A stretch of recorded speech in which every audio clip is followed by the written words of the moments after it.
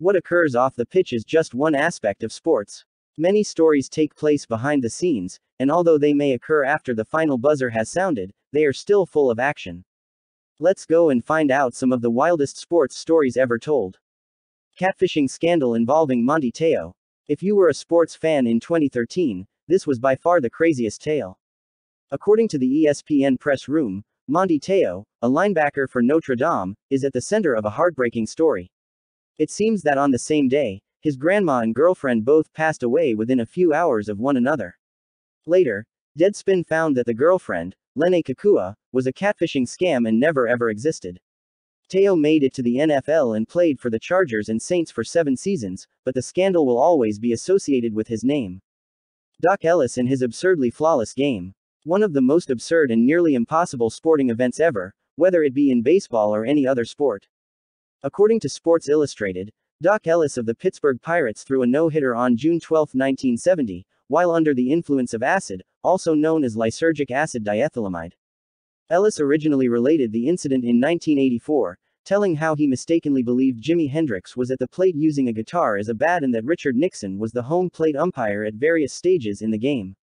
It was Ellis' first and only career no-hitter, and as far as we are aware, the first occasion a pitcher has thrown a no-hitter while under the influence of LSD. The altercation in the locker room involving Gilbert Arenas and Javaris Crittenton. It would be an understatement to say that in 2009, tensions erupted between Gilbert Arenas and Javaris Crittenton, teammates for the Washington Wizards. According to USA Today, Crittenton and Arenas and teammate Wizard JaVale McGee got into an argument over a card game while on the team plane. When Crittenton said he would shoot Arenas if he threatened to set his car on fire while inside, Arenas countered that he would bring the gun. Arenas carried out his threat by entering the locker room with 4 firearms 2 days later. In response, Crittenton produced his own weapon. Thankfully, there were no bullets fired and no one was hurt during the diffused altercation. Arenas and Crittenton both had season-long suspensions and were charged with crimes in Washington. Daring marine rescue by Lawrence Lemieux. A medal in the Olympics is one of the few things that amateur athletes value more than anything else, but Lawrence Lemieux gladly and correctly missed his chance in 1988. Ozzy claims that the Canadian sailor saw a capsized boat with only one crew member in sight while he was racing in 35-knot conditions off the coast of Seoul. Lemieux withdrew from the competition in order to save the Singaporean sailor, find the rudder, and correct the boat. Lemieux came in 22nd place, but he received the IOC's Pierre de Coubertin Medal for pure sportsmanship, a distinction that has previously only been awarded a few times. The suicide jumper is saved by Muhammad Ali. However, this incident from 1981 brought Muhammad Ali's selflessness to light. He was a larger-than-life character and a skilled storyteller who supported his claims both inside and outside of the ring. The 3-time heavyweight champion was informed by a friend that a troubled man was perched 9 floors up on a Los Angeles office building fire escape and was threatening to jump, according to the New York Times. Ali fearlessly climbed the fire escape to the building, leant out to the man, and took him inside. The two climbed into Ali's Rolls-Royce and drove to the neighborhood VA hospital. The legend of Muhammad Ali just gained another incredible moment. Michael Jordan smokes a victory cigar before the game. A large part of what made Michael Jordan so famous was his unmatched competitiveness and gamesmanship, which is the subject of innumerable stories. One such incident happened in 1995-96, during the Chicago Bulls' incredible 72-10 season. Chris Webber, a standout forward for the Washington Bullets, reportedly recalls seeing Michael Jordan and Scottie Pippen smoking a cigar while perched on Jordan's Ferrari prior to the 3rd playoff game. It was almost like, "I lit the cigar," as Webber described it. "Already, I'm having a party. You guys entering the floor tonight is only a formality. Talk about a downer." Charles Barkley flings a guy out the window. In addition to being a fierce defender on the court, Charles Barkley wasn't afraid to stand up for himself off it either. According to a 1997 South Florida Sun-Sentinel article, the power forward for the Houston Rockets at the time threw a man through an Orlando bar's glass window. When Barkley was signing autographs, 20-year-old Jorge Lugo yelled profanities and tossed a cup of ice at him, striking a woman in Barkley's group. To his credit, Barkley accepted full responsibility for what he accomplished and later told reporters, "Let there be no question. I'm going to whip your asterisk if you trouble me. I stood my ground." He earned what he received. David Beckham is injured by Sir Alex Ferguson, a coach harming one of his own players. That is not what you might anticipate hearing from the Premier League and two of the biggest names in football, but rather from a lower-level football league. Following a defeat to Arsenal, Manchester United manager Sir Alex Ferguson rushed into the locker room and kicked a boot, which flung through the air and smacked David Beckham in the face, according to the Evening Standard. The top midfielder, who required 2 sutures, was clearly incensed. The incident only served to exacerbate their already strained relationship. Fritz Peterson and Mike Kekich switch families. Press conferences typically aren't all that entertaining, but the ones on March 4, 1973, stood out from all of the others. Pitchers Mike Kekich and Fritz Peterson of the New York Yankees announced a pair of swaps involving their spouses, kids, and dogs, according to the Palm Beach Post. Years of friendship between the two families finally led to the two pitchers falling in love with each other's wives. Mike Kekich and Marilyn Peterson separated up before being married, but Peterson has been happily married to Suzanne Kekich since 1974. There was only one definite winner, as with most exchanges. Burner Twitter accounts for Brian Colangelo. Hardcore nobody anticipated that the president of an NBA franchise would be one of those obsessive social media users who occasionally create, burner, identities to defend themselves against the social media mob.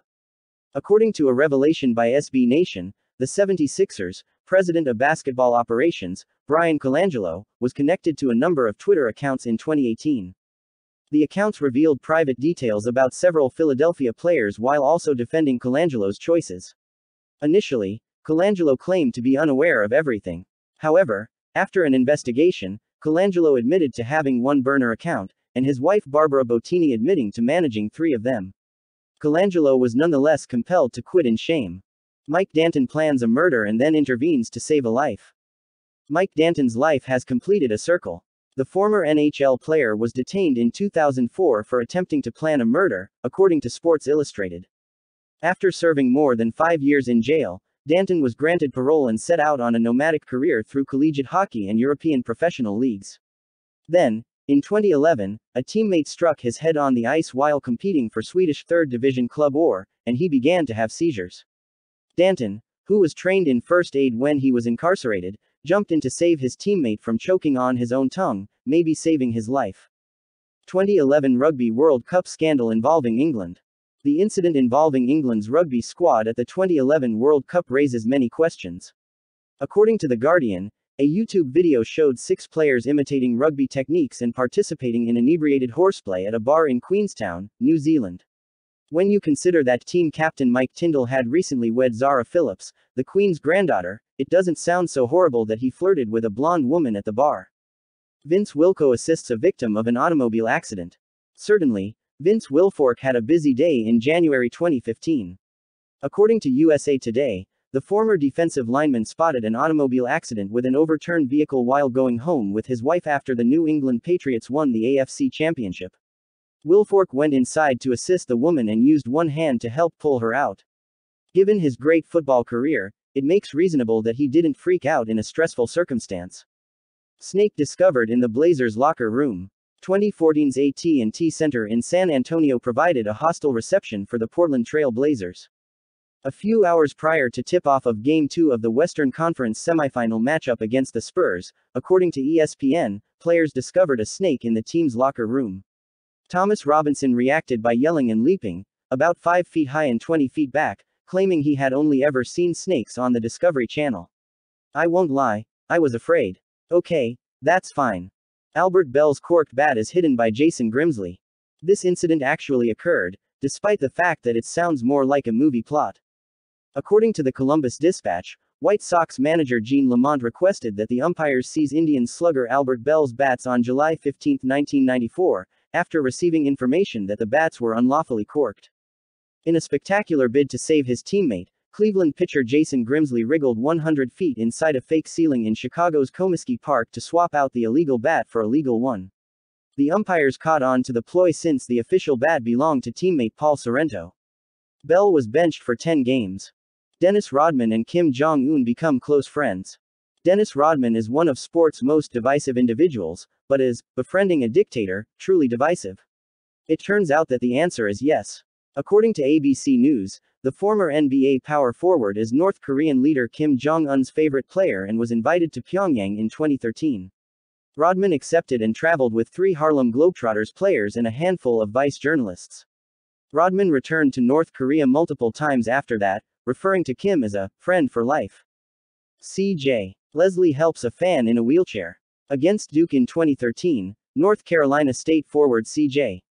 Leslie gave his everything on the court for the Wolfpack and his supporters. Leslie, according to USA Today, played a key role in NC State's 8-point triumph over the then No. 1 Blue Devils. Leslie also played the hero when the crowd rushed the court to celebrate. Will Privet, a devoted Wolfpack supporter, was pushed onto the floor but ended up getting lost in the crowd. He was safely held by Leslie away from the crowd after she took him up. Leslie will always remember that moment even though he never made it to the NBA. Being Marshawn Lynch means nothing else.